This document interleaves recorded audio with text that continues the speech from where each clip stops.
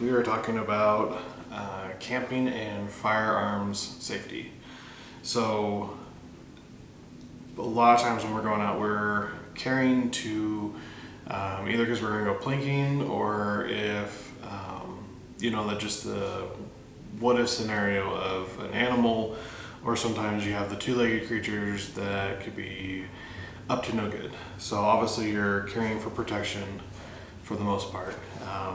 A lot of times when you're camping, since you're not really in public, you're going to be open carrying. So one of the things that we want to stress is firearm safety.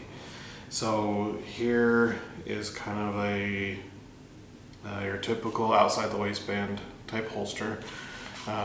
You've got your type clip and everything, and one of the things you should make sure is that you have good retention on your holster.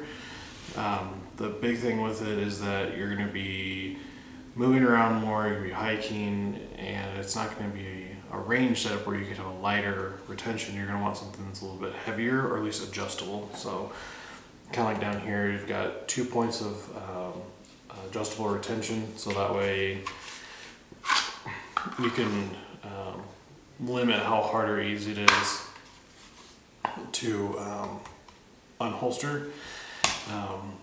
And then also, you know, your normal firearm rules apply. You know, don't put your finger on the trigger, don't aim it at something that you don't intend to kill or destroy. Don't shoot something without knowing what's beyond it.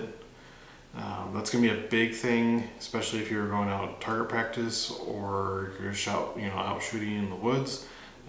Make sure that you know what is beyond what you're shooting.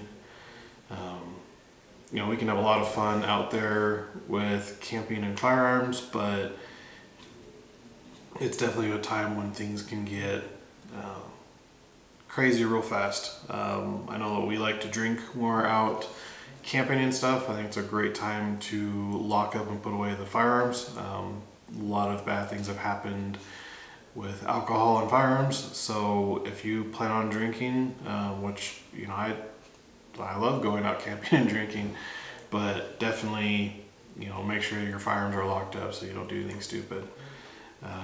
If you're interested in holsters like this, I actually make these. If you check out my website, havocholsters.com, I can make you whatever. We can also make some outside waistband for camping. So definitely be more vigilant with your firearm safety as far as when you're going out, because we can be complacent really fast when we're out and we're more comfortable because we're not worried about other people seeing us. And that's when things really go wrong, is when we start becoming complacent. So have fun out there with camping.